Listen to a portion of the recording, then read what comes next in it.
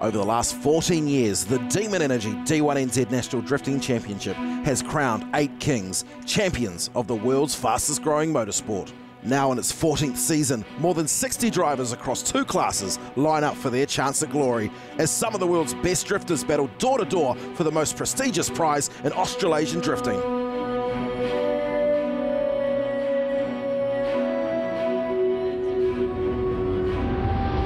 The sport, you know, it's come in leaps and bounds every year. The builds that are coming out are just getting crazier and crazier. Yeah, the level just keeps going up and up and up, and it's insane. It's really cool. I love being a part of it, and the fact that we've got these international guys coming over, a lot of the Aussie boys, it's awesome for our sport. The bar of D1 has just been lifted massively in the last few years. It just continues to grow with the live stream and social media, and a lot of guys, international guys, respect it and come down here to compete. Yeah, the level of driving has definitely stepped it up. I like driving against drivers from out of our country and with a lot of experience, you know. Definitely, we've got to be doing something right for these drivers to come over here and want to play with us. More people that I talk to out there like, oh mate, I've seen you on TV. Wow, that drifting stuff is just phenomenal. They just can't believe it, and then people are just gobsmacked with the car control. And I keep coming back, you know, and I just look at our tracks, our travelling, and even the quality of vehicles here in New Zealand. It blows my mind, you know. That's why I'm so passionate about just trying to make what we have here into something bigger and better.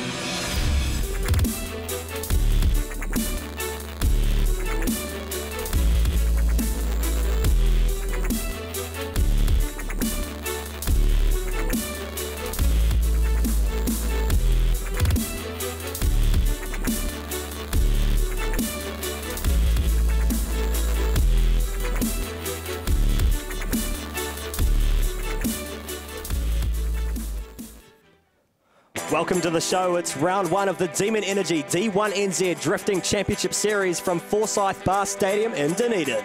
Yes, we've got an action-packed show bringing all the highlights for the first ever indoor drifting event in the Southern Hemisphere. Well, it's a brand new season, new cars, new drivers, and a clean slate for the championship title fight. Let's check out some of the top guns competing in the Pro Series for 2017.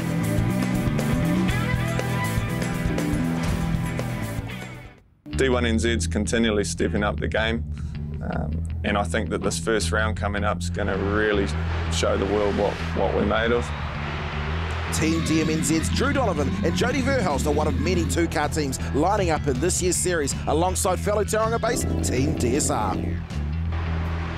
Yeah, both Adam and I and Team DSR are really going to push for some you know, podium finishes and really challenge for the championship. It's likewise for the Marshall brothers from the far north who return in refreshed cars. A man who needs no introduction, 2-time champion Fanger Dan returns with a new look Holden VF Commodore. As much as we want to win, we're having lots of fun. Whether we win a championship or whether we're in the top 5 or something like that, you know, we're going to be happy. Signing on with Nissan New Zealand is 2015 champion Darren Kelly. His brand new R35 GTR, 2 years in the making. A lot of development in this car, and it's all custom made. Everything, the steering, the winters in the back, is all stuff that isn't just bolt-in, so it's taken a long time, but you've got to be realistic. There's a lot of good drivers out there, and it's always a battle to the end with all these guys. Circuit racing veteran Dainham Templeman, another top driver to feature with a fresh car from last season. I guess with a new car you have fine tuning issues, and we had one at every single round, but all in all we're pretty happy, and it gives us a really good package coming into this year's championship.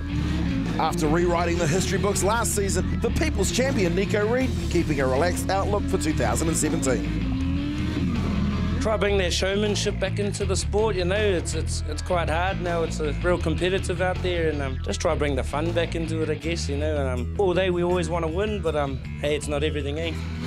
After taking 3rd place behind Nico in last year's title race, Cole Armstrong is hungry for a championship title. You know, I've been 5th, I've been 7th, I've been 3rd. We want that number 1, and hey, I think we can reach it with the team that we got, and if I keep that level head, we'll hopefully get that goal.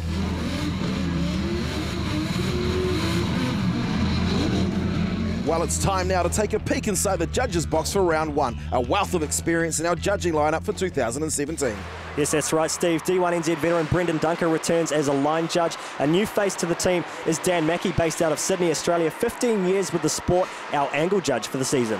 D1NZ Pro Sport driver and former BMX competitor Cole Jackways returns as style judge for the 2017 season. And it's a 35-35-30 split across the three judges, from forming a total score of 100. Well, taking us for a hot lap around the custom-built course here at Forsyth Barr Stadium is Australian international Michael Prosnick, behind the wheel of the Toyota's galore GT86. It's a tight, technical, fast course off the line. The fresh concrete surface, though, will be a handful for these teams and drivers. Car setup and grip levels will be crucial. These judges are asking for a big outside line with the rear of the car close to the walls, 3 outside zones to start the course. And out of turn 2 and into the technical midsection, another outside clip for the drivers to hit on the right-hand side. They need a hang as wide as possible, driving back around the first inside clipping zone on the left-hand side of the course.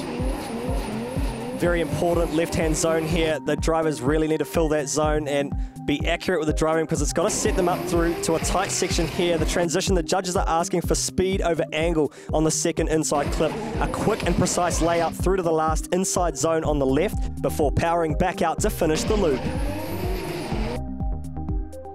That's right, Kenny. Outer zones to finish the course. Full power, full noise, and plenty of smoke.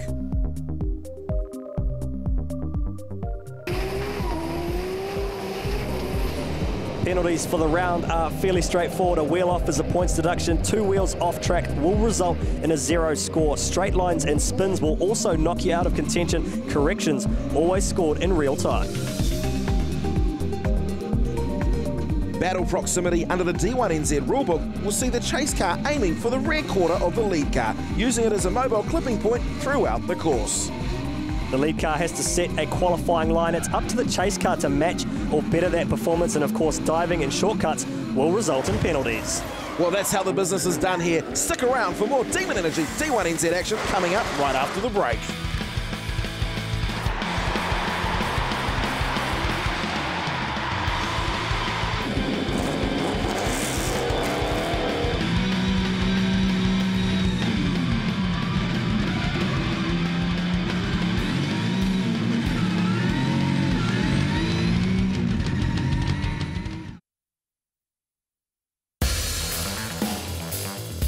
Welcome back. You're watching the Demon Energy D1NZ Drifting Championship highlights from round 1 at Forsyth Barr Stadium in Dunedin.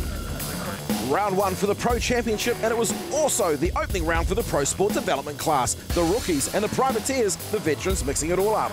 A sold-out field of 40 cars line up for this year's series, and as predicted, the concrete gauntlet in Dunedin was a car bender.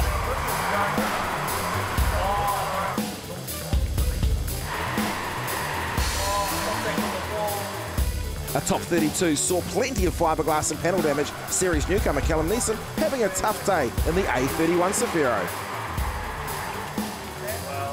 Series regular Michael Thorley was another in the wars in his C33 Laurel, ending up in the gravel. Well, battling for third place for the weekend was top qualifier Cody Pullenburry, up against the second place qualifier Blair Gribble-Bowring. 2 fantastic young drivers coming through the ranks. It was perhaps a slight advantage to Cody in the first pass. Blair's V8-powered JWB Group S14 leading out Cody's 6-cylinder 2JZ-powered S15.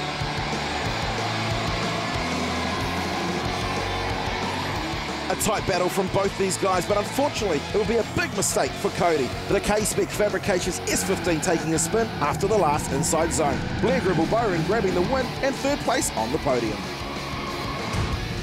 The final battle for round 1 of the Pro Sport class was a fight of the veterans Kyle Jackways and the Colton's Motors 180SX up against Bruce Tannock, double stinting his Pro Class Achilles radial Nissan S13. Bruce Tannock, of course, having to compete on a smaller tyre. The Pro Class is restricted to the 235 radials. No semi-slicks or nitrous oxide setups allowed in this series. Another good battle here from both of these guys, going OMT twice before the judges could not separate the 2 drivers. After 3 battles, it was Jackways and the Colton's Motors 180SX taking victory, first blood for the Pro Sport Series.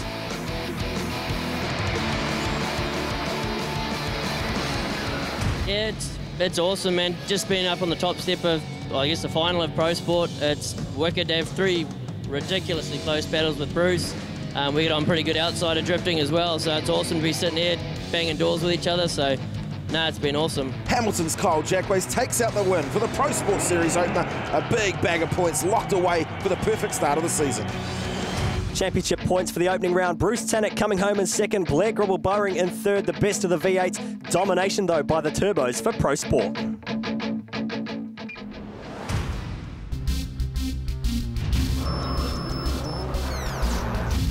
Well, time now to check out some of the best qualifying for the opening round of the Pro Championship. And like the Pro Sport class, the track here at Forsyth Barr Stadium was serving up plenty of drama. Making a D1NZ return, Joel Patterson was one of the first to clip the barriers in qualifying. A super tough day in the office for Dylan Woolhouse in the NZKW RX7, trying to get used to a brand new car.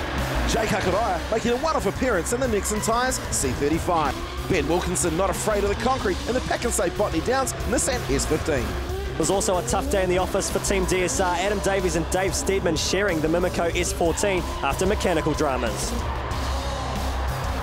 Series veteran Brad Smith easily took home the biggest stack of the night, tagging the wall in the final section off into the plastic barriers.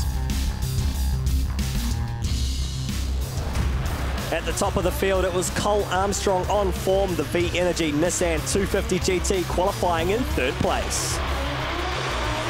With a massive committed entry, it was two-time champ Fanger Dan grabbing provisional pole for much of the session. The Century Batteries Holden qualifying in second place.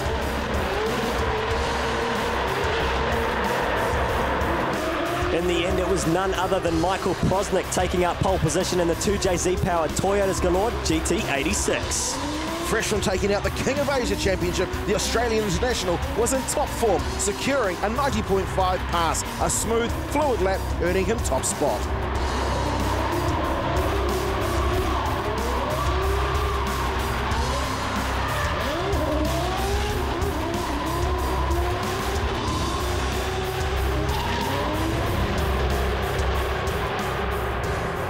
D1NZ were good enough to let us drive their Toyota's Galore 86, and it's feeling really good. Competition here is really good. The boys know they know their cars, they're well built, good drivers, so it's going to be hard, but we're here to push and go from there. So Prosnick grabs pole position in the Toyota 2JZ from Dan Woolhouse, the best of the V8s, Armstrong in third, Marshall in fourth, Nico Reed rounding out the top 5.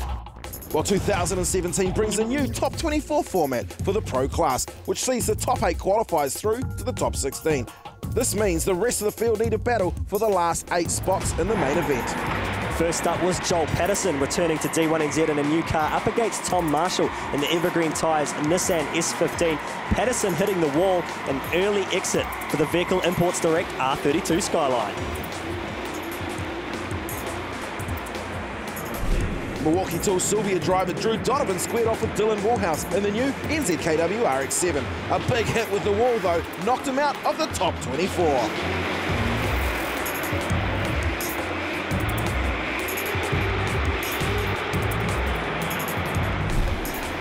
Gaz Grove in the CMP Construction Nissan S15 took out Jody Verhulst in the Milwaukee Tools Toyota Supra. The V8 unable to shake off the 2JZ Turbo.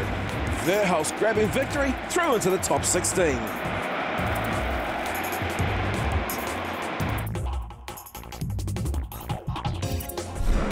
Former Drift South champion Joel Counter took on Pro Series rookie Raymond Robinson. The Green Machine firing offline into the barriers, handing an easy victory to Joel in the Achilles Radials S14. Big Ray Drift in the S14 looking a little worse for wear.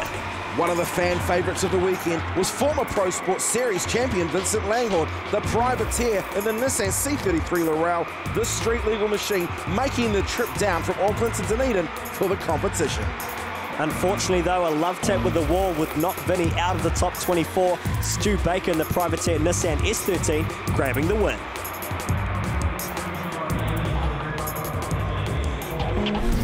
while two of the Nissan RB heavyweights, Darren Kelly and his new R35 GTR, up against Benji Wilkinson in the Pack and Save S15.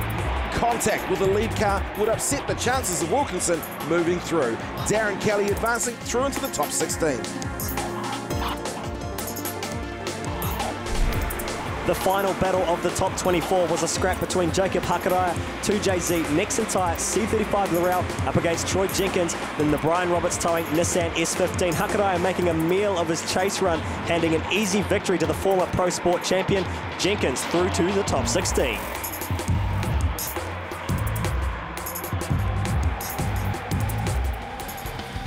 Stick around. After the break, it's highlights of the Pro Championship top 16.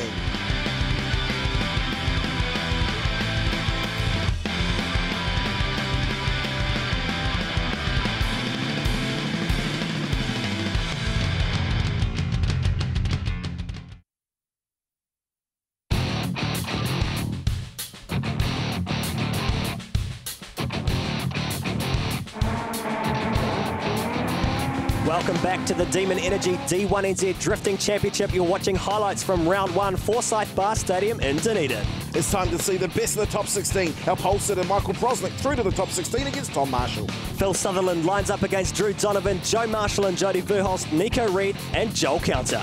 On the right-hand side of the tree, it's Fanger Dan up against Stu Baker, Aussie International Matty Hill up against Darren Kelly, Cole Armstrong and Dave Steadman, Troy Jenkins taking on Dane and Templeman. First up in the top 16, Australian Michael Prosnick up against Tom Marshall, the Toyotas Galore 2JZ powered GT86, leading out the Evergreen Tyres Nissan S15.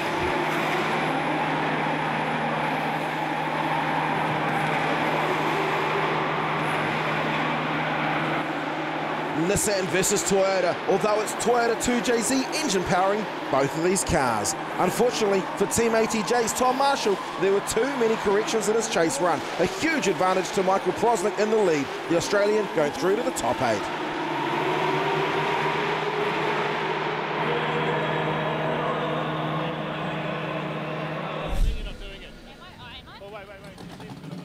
A battle of the V8s, Drew Donovan in the Milwaukee Tools Nissan S15 up against Phil Sutherland in the Drains and Developments Nissan S14. The ex-Gaz Wider LS7 machine up against the LS2 of Donny D. Phil Sutherland unable to shake off the committed chase run from Drew, sticking to the rear quarter of the lead car and securing victory into the top 8.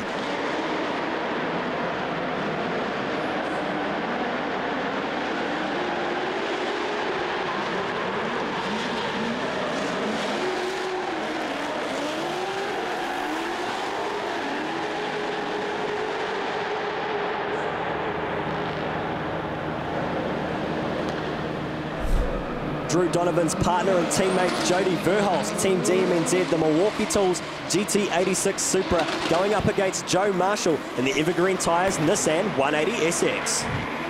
Marshall, based out of Kirikiri in the far north, looking for team redemption after his brother Tom was knocked out by Prosnick. This is for a spot in the top 8. Unfortunately, though, it all went wrong for Marshall. A big error causing a straight line that would put an end to his run. Jody Verhulst, nowhere to go. Link ECU replay with Marshall at fault in the lead. It was victory for the Milwaukee Tools Supra. Verhulst through to the top 8. V8 versus Turbo, former Drift South champion Joel Counter in the Achilles Radial S14 up against former Development Series champion Nico Reid.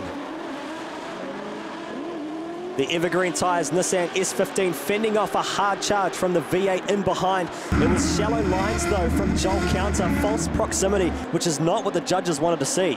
Joel Counter trying to keep the commitment in chase, but it's not the required line. Too many errors, too many mistakes. Nico Reid taking victory through into the top 8.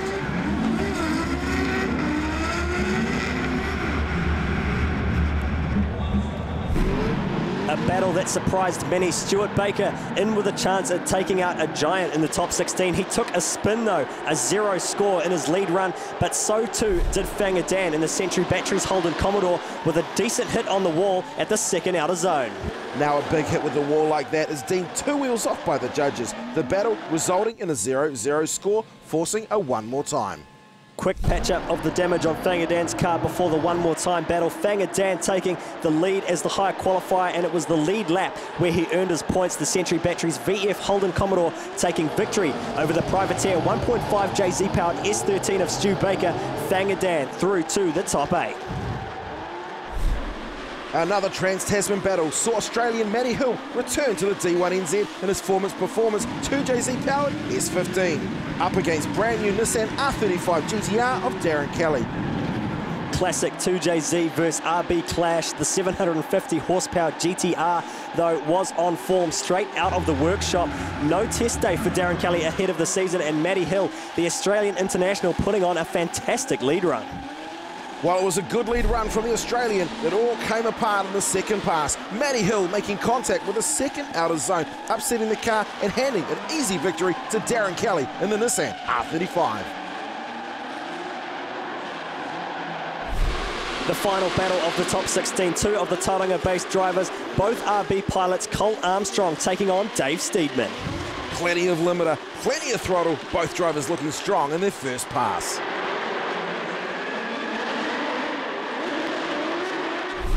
Steedman spitting flames in the Mimico Max Mufflers S14. The lead run didn't hold together at the second outer zone, though. Armstrong narrowly avoiding the lead car.